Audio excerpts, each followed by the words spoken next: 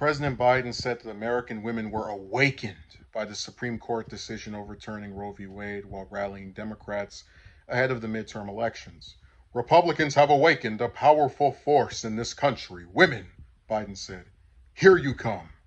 He blasted Republicans for their stances on abortion, among other issues, during his remarks at the Democratic National Committee summer meeting in National Harbor, Maryland.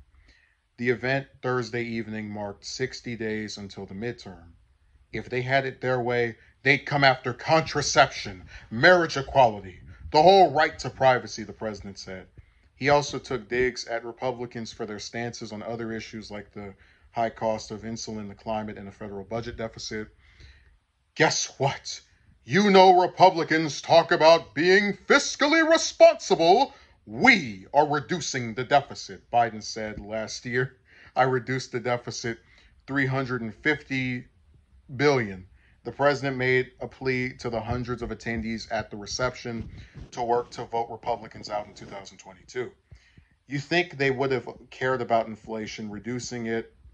They would have voted for the Inflation Reduction Act. But every single Republican House and Senate, every single one, every Republican in the House, every Republican in the Senate, they voted against it, he said. Now, every single American needs to return the favor and vote them out of office, Biden added. He reiterated his recent rhetoric about so-called MAGA Republicans, calling them extremists. He said that extremist MAGA Republicans embrace political violence and added, you can't be pro-insurrection and pro-democracy. He also criticized former President Trump for saying he would pardon the January 6th rioters. I want to be very clear up front. Not every Republican is a MAGA Republican, Biden added. The mainstream Republicans, there's still a few of them left. Oh, God. So, this is, I didn't actually see the speech because Biden's speeches to me are boring. And that should tell you something, that I'd rather read it than actually listen to it, where with most people it seems to be the other way around. The first thing that stands out to me, right, is that, God, Biden is like, it's like listening to two people talk out of the same body. Because he points out, you'd think they would have cared about inflation. But he's referring to the Inflation Reduction Act. He mentions that every Republican in the House and Senate voted against it. And that, you should vote out every Republican for voting against this bill that he,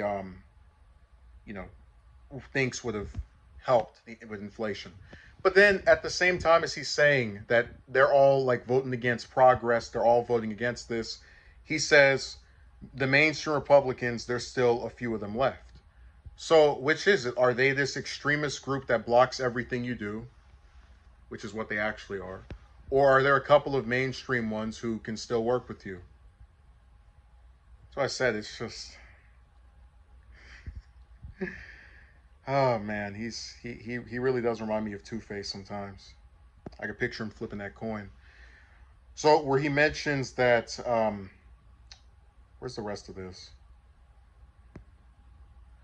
And this is the part that I thought was really goofy. So he says that Republicans awaken women, like right when they overturn Roe v. Wade. But what I have to say to that is, I don't know how anyone in their right mind would see a bunch of politicians, some Democrats, but mostly Republicans, who ever since Roe v. Wade was passed, have said they want to get rid of it. They don't think there should be state-sanctioned abortions, right? That this is something you should be able to get legally. All the different governors in the red states do things to mitigate it and mess with it. And for some reason, people really thought that they weren't going to get their hands on it. You see Trump appoint 3 conservative Supreme Court justices, and they tell the same lie that Democratic ones do. Oh, I'm going to vote impartially, and my political bias will not inform my votes, which is total bupkis every time somebody says it. But then they see these people get into this position where you have a mostly conservative Supreme Court, and you're surprised they overturn something that Republicans have been trying to get rid of since it passed 49 years ago. So I said, I really wish people paid more attention to this stuff, because I have no doubt in my mind that there are a lot of people who just thought Roe v. Wade would be here forever. It's settled law. It's passed. But look at the other stuff they try to get rid of. Obamacare, or the ACA as other people call it, has been around for over, 11 years? And they still try to get rid of that and try to repeal it.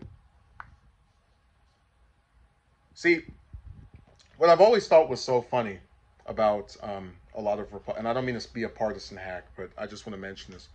What I've always thought was so funny was that when you talk about like making amendments to the Constitution, like getting rid of the Second Amendment, right? Um, which I don't support getting rid of. We've mentioned before my gun control rights are that I just don't think people should have semi-automatics and other like very ridiculous guns that normal people don't need. But what I thought was interesting is that the same group who says that, oh, the Democrats are are activist judges who want to repeal existing laws, right? They respect, as constitutionalists, this respect for precedents and things that were here before, right? They don't believe you should make amendments to established doctrine. But then here you have Roe v. Wade that's been around for almost 50 years. You have the ACA, which has been around for over 10 years. And they have no problem with trying to get rid of and throw this stuff away. And if you want to throw something else in there, look at the Department of Education. That's been around since, 77? So over 40 years, around like roughly 3 decades, almost 40 years as well. And you still have Republicans when they're running. I want to get rid of the Energy Department, which has also been around for the same amount of time, and the Education Department. So I think it's so funny how like the same group of people who sit here and talk about Preston and like, don't mess with the Constitution have no problem getting rid of anything else that's been put in place since, no matter how long it's been around.